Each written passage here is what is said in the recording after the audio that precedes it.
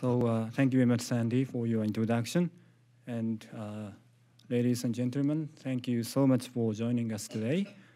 I am Shinya Yamanaka.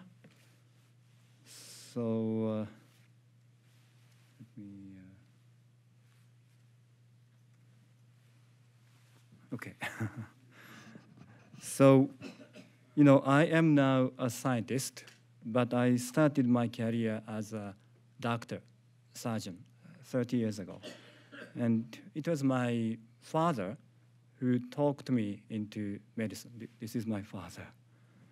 Without his support and encouragement, I wouldn't be here today.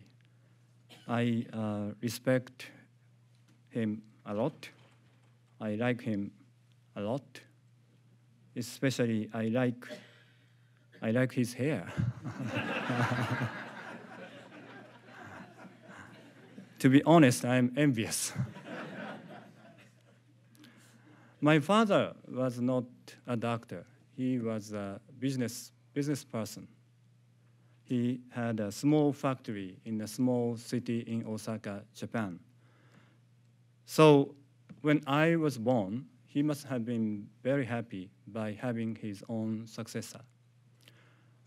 But when I became a junior high student, he started saying this way, Shinya, you don't have to take over my business. Instead, you should become a doctor and help patients. I don't know why he said that. Maybe he thought his own son was not talented as a business person. His son was not brave enough to be a business person. I don't know. But anyway, I listened to him and I became a doctor. My father was very delighted. I still remember. But soon after I became a doctor, my father passed away when I still needed him a lot.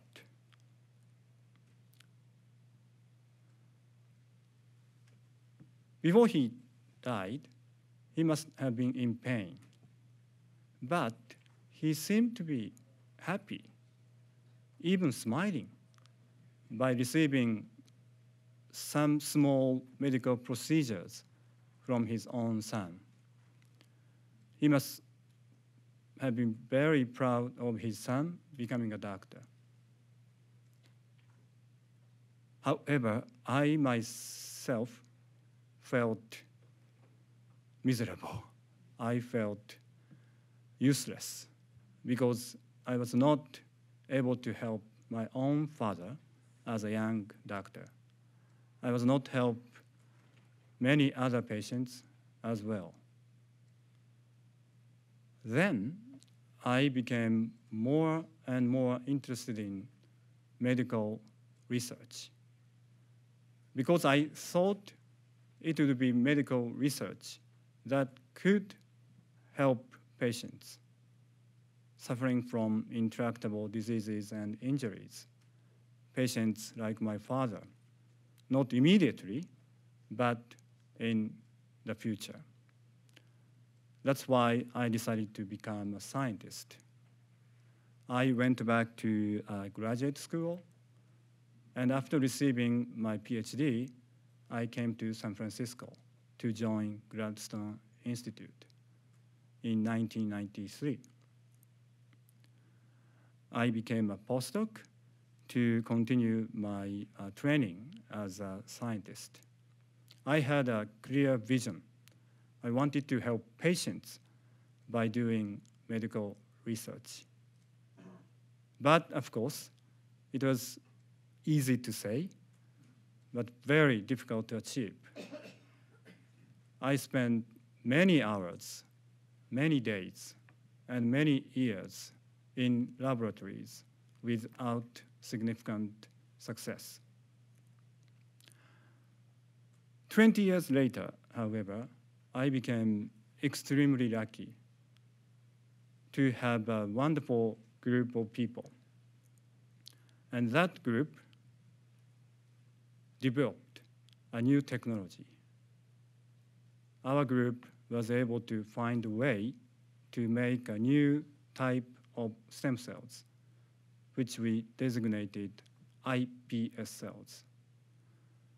With this technology, we can convert your blood cells or skin cells into stem cells, iPS cells.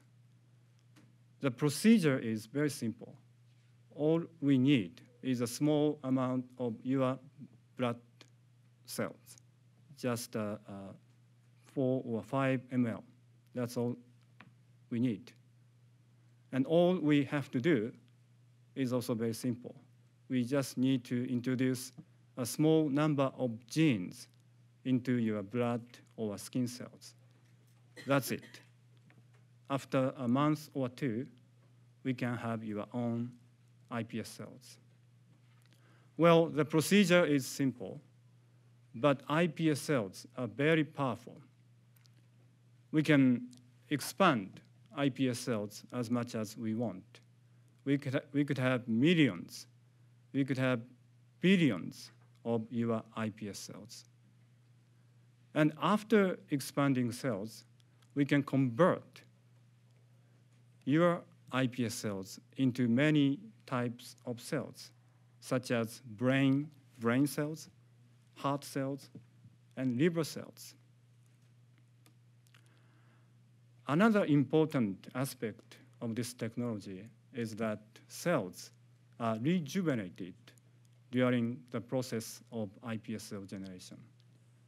So you may be in your 50s, 60s, 70s, even more, but your iPS cells are basically 0-year-old, just like babies, because they have been rejuvenated. So that means if we make iPS cells from patients suffering from brain disease, such as Parkinson's disease, and if we make brain cells from iPS cells, those brain cells are not sick. Brain cells in the patients are, of course, sick. However, brain cells from patients' iPS cells are not sick because they have been rejuvenated. They are cells when the patient were babies. So this means by using iPS cell technology, we can prepare a large amount of healthy brain cells from patients suffering from brain diseases. So now, we can use these cells in 2 major medical applications. First, we can transplant those healthy brain cells back into patient's brain to obtain functional recovery. This approach is known as regenerative medicine or cell therapy. We have been trying to apply this approach, cell therapy, to many diseases and injuries. For example, eye diseases such as macular degeneration, brain diseases such as Parkinson's disease, and also spinal cord injury, heart failure, liver failure, diabetes, many diseases. Also, we have a similar approach. We have been trying to make immune cells, lymphocytes, that attack cancer cells from iPS cells. So this is going to be a new cancer therapy. This is the first medical application of iPS cells.